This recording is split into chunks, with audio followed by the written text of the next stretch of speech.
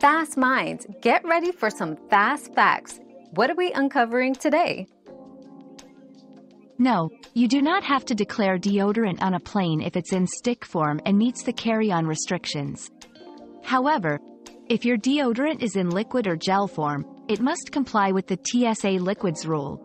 Contained in a bottle holding 3.4 ounces, 100 milliliters, or less and placed in a clear, quart-sized, zip-top plastic bag.